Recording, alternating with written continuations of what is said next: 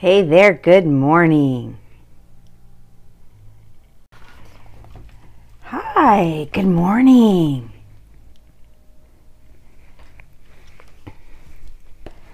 Good morning, everybody. How is everybody? I'm Michelle Peterson. Welcome to today's Periscope. Welcome. As we're waiting for people to jump on, let me introduce myself. My name is Michelle Peterson. I am a direct response copywriter and online digital marketing strategist. I collaborate with creative entrepreneurs and business owners to help them tell their stories and make more money. Welcome to you if you are live on the app, if you are live on the web on a browser, if you're on the replay, or if you have found us on YouTube. However you are joining us today, welcome. I am so glad that you are taking the time to join us. I Periscope every weekday morning, Monday through Friday, on tips, strategies, tools, resources, insider insights to help you grow your business. And today, that's the topic for today is how do you get more sales? And I would like to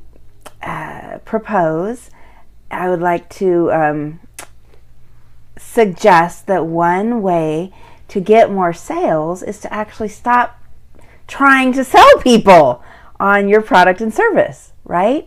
So I know that sounds kind of counterintuitive, but think about it. We're all consumers as well as business owners and entrepreneurs, right? And I don't know about you, but I don't like to be, sold things.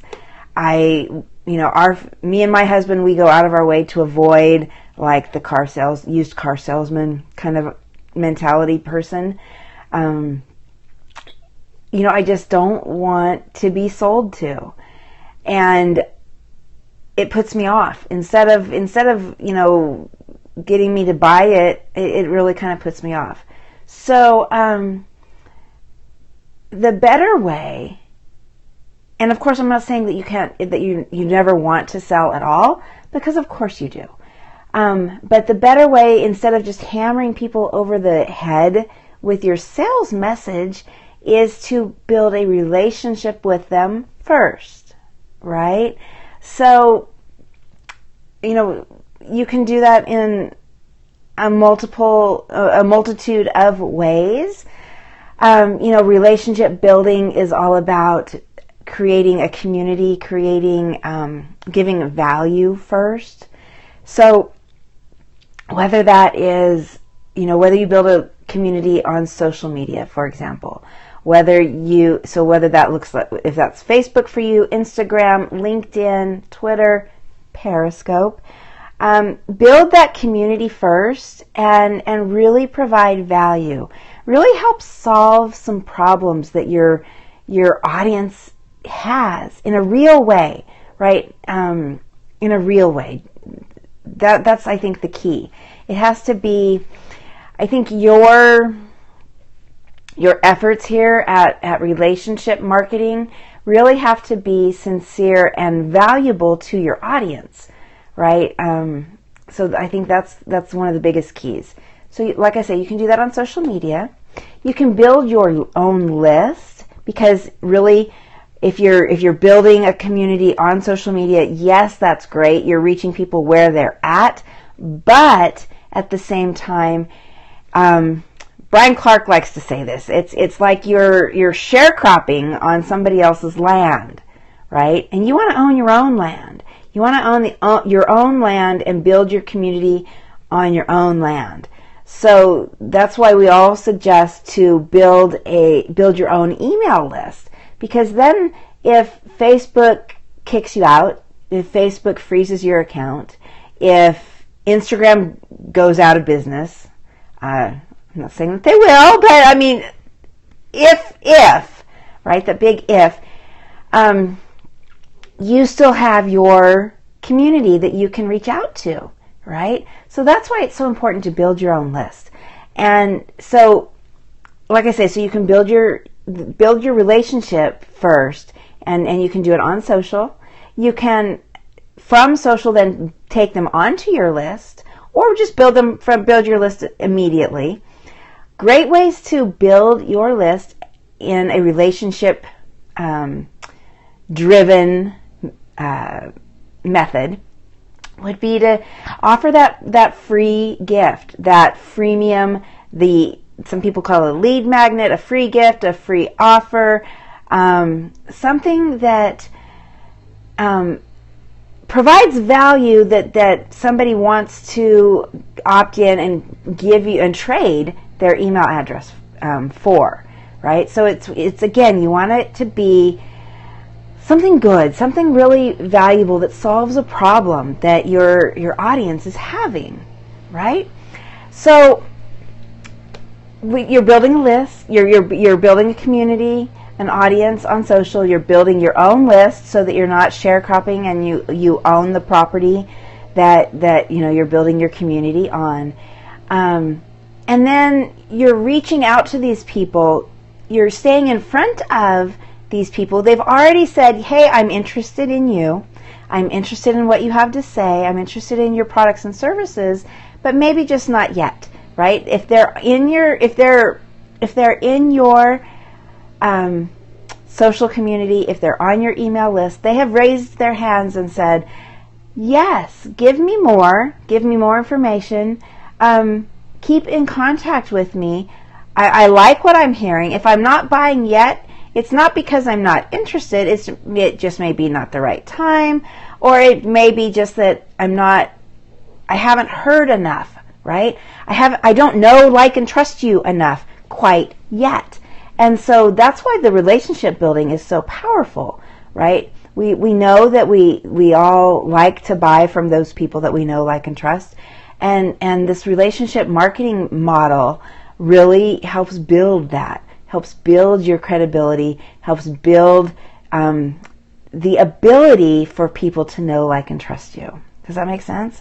So as you've built your social following and you've built your own email list, you also then want to keep up to date and follow up with these people who have already raised their hands and said yes. Tell me more, essentially, is what they're telling you. So in addition to your free gift, that's the first step, right? That is just the very first step of that relationship. But then you want to have your follow-up sequences in place. Some people call them a funnel model as well. You need the next steps to lead them further and further down the path of becoming your customer, your paying client or customer, right? So what that looks like may be, maybe it's weekly email blasts from you. Maybe it's a daily. Maybe it is curated content that you're sharing with them. Maybe it's your own content that you're sharing with them. And by curated content, what I mean is, I found these 3 awesome articles by these 3 people who are all talking about this topic. And I agree, and I think that they have something really valuable to say. I think you would like it too. And so here is their content. That's what I'm talking about, curated content. Of course, original content is you taking the time to put together your own articles and information out there, videos perhaps. Maybe it's just audio stuff, like a podcast. So creating that content, whether it's yours or curated from outside sources, helps give them more information to help them succeed. This content, by the way, needs to showcase your expertise and get them moving further along that path to becoming your customer or client, right? So don't be afraid to give away really valuable, really good content here, right? People who are just going to take your content and do things on their own are not your ideal client anyway. So don't worry about that. Give away really valuable, useful, top-notch content here. Okay? Maybe that looks like at some point offering a really low risk, so very low cost first step to doing business with you. Ryan Deiss at Digital Marketer, he calls this the tripwire offer. And he says, if you have, $100 eventual offer, hundreds of dollar eventual offer, thousands of dollar eventual offer, whatever that eventual offer is, they need to take little baby steps to work their way up there. So the very first thing that you want to do is this tripwire, this idea of the tripwire, and that is getting them to, like I say, it's a very low monetary investment, but now they've exchanged money with you. They've not just given you their email address, they've given you money. And so they're one more step closer to being one of your ideal, your top-notch customers. Okay? So a tripwire would be, it would be something still very high value, but something that you can provide at a low cost to them. And by low cost, we're talking like under $10, under $20, right? So it's something that, oh yeah, I can do that. That's, it's a no-brainer kind of thing. They're not going to have to get approval. They're not going to have to, talk to their spouse. It's something that they can just, easily, no-brainer kind of thing do. Less than the cost of a lunch, done kind of a thing, right? But like I say, it's still building them, they're building that relationship so that when you do this, you're going to end up with, instead of just that one big sale right up front, which sounds appealing, but think of it this way. You can have the one sale right here in your hand that you've worked really hard to get. I mean, you've pounded them and you finally got this one sale, right? Or you could take the more gentle, the more relationship approach, and you can build them into a real loyal following. So instead of just that one sale, now you have them for life, or for 10 years. For life is awesome, right? But you have them as you have more, we call it lifetime customer value. So you get more from that customer by building the relationship with them. Think of it like a restaurant. Okay, somebody comes in to your restaurant. Would you rather have them just come in one time, or would you rather have them come back week after week after week because they love your food, right? So that's the kind of idea that you're trying to, you have to switch your mindset, right? So yes, we all want the sales and we want them right now. But if you can switch that mindset from sell to providing value and developing that relationship, you're really going to be better off in the long run. By looking at the bigger picture, you're going to have better success for your business. You're going to be building a bigger and stronger tribe,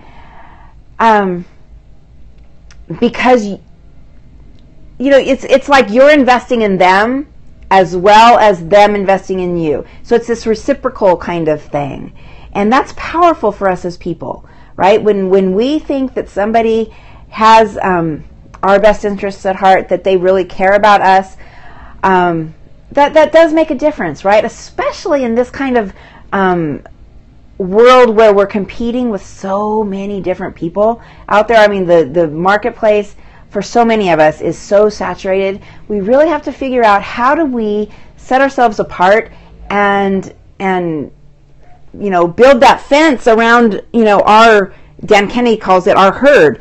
How do we keep our people close to us and keep them from straying? And most of the experts will tell you that the way you do that is by building that relationship, building a strong relationship. And how do you build a strong relationship is you stop selling and you focus more on giving value. Always give value first, right? So I hope this has been helpful.